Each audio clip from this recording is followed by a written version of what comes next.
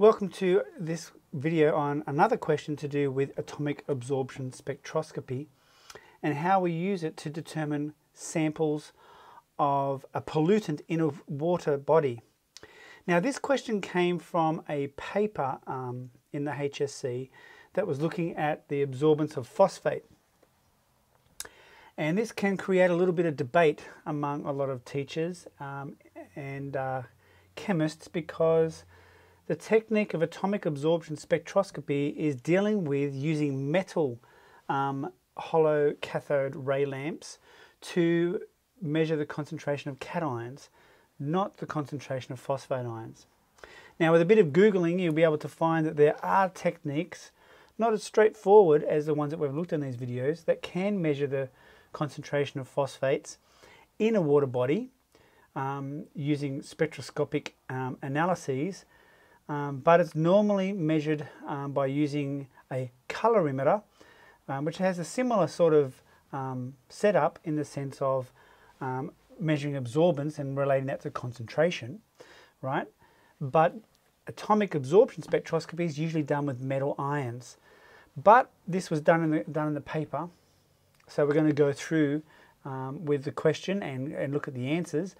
But just keep in mind that atomic absorption spectroscopy, in reference to the level of detail that you need for, let's say, a New South Wales HSC question, is that it is only used for metal ions, and that we determine the concentration of phosphates by using other methods, right, such as the molybdate ascorbic acid complex reaction, which makes a blue solution, and then we use a colorimeter to measure the absorbance of the blue solution and compare it to standards. So in that way, it's very similar, right? The concentration has a relationship with the absorbance value, but it's using a chemical reaction to create a colored solution that we then measure the intensity of absorbance.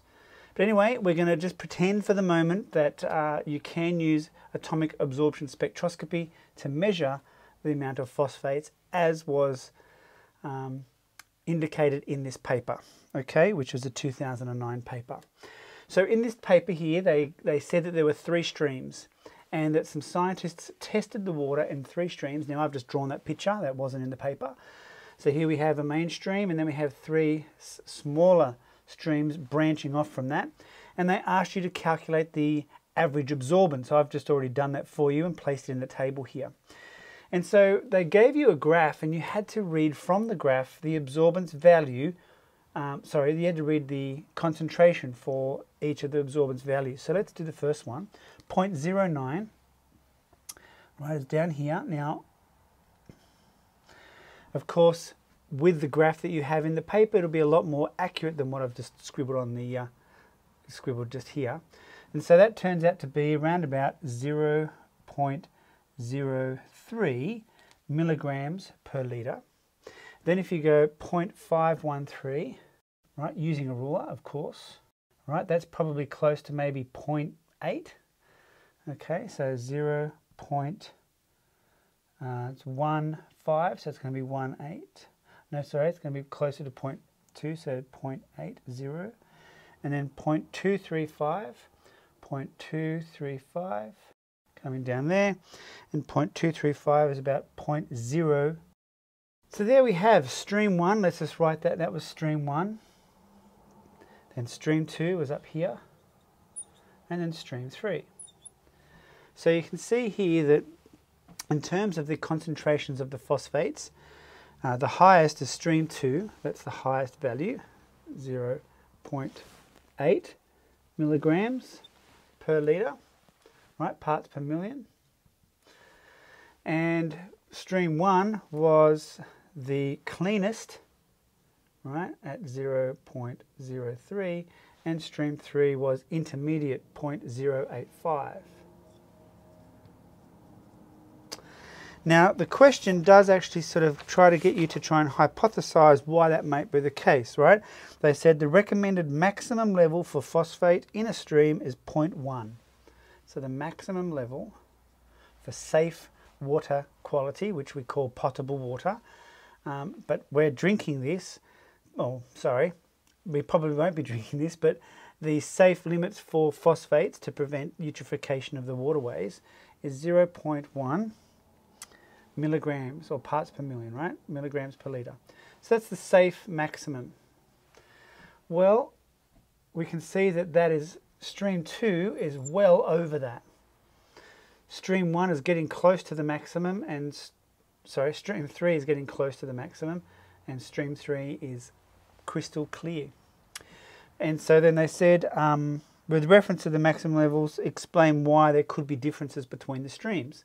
So this is testing your understanding about, well, where do phosphates come from? And phosphates come from fertilizers, right? So phosphate fertilizers. They come from runoff in terms of household detergents. So maybe this is so high in stream 2 because where it was measured you had a farm.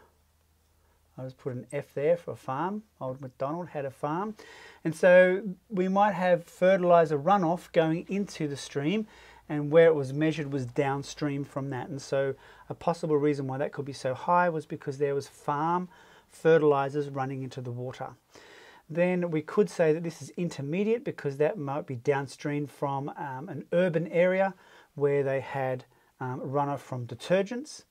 And of course 0.03, nice, pristine, clean water, and so they don't have to worry about anything at all there. So that was the question there. Okay, there was the last part of the question which says, why is phosphate concentration a water quality issue? Well, phosphates are used as a food source, right? That is nutrients for algae. And so if the concentration of phosphates increases too much, we then have algal growth and algal blooms. And they measure something called the nitrogen phosphate ratio. And if there's too much of that, algae use that as a food source, and they respire and they grow and they reproduce, and they blow their population levels to the point where the water undergoes what's called eutrophication. We have a blue-green algae problem. And of course, if there's heaps and heaps of algae in the water, then they're going to be wanting to respire and in order to grow and to multiply. And respiration is using oxygen, right, to generate energy. And so therefore the oxygen concentration of the water body goes down. Big problem if you are an aquatic animal that needs oxygen to breathe, like fish. So that's going to have a flow-on effect. It's also going to release toxins into the water as well. So all these algae with their metabolic processes are going to release toxins into the water. Those increase in toxins could be a problem if you are a farm animal that drinks from that water supply. Furthermore, if you have blue-green algae within the water body, you have a covering on the water of algae. And of course, that covering is going to affect light permeability into the water.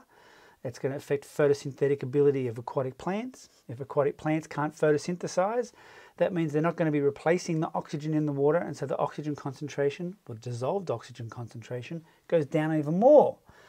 So animals then start to die, and then they have decaying bodies and fish floating on the top of the surfaces.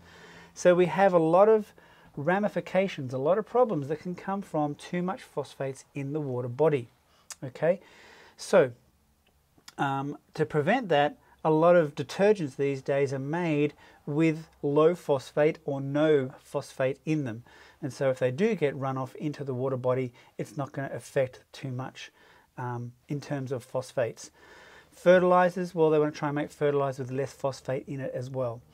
So that is a quick summary of that question, and I'll just write down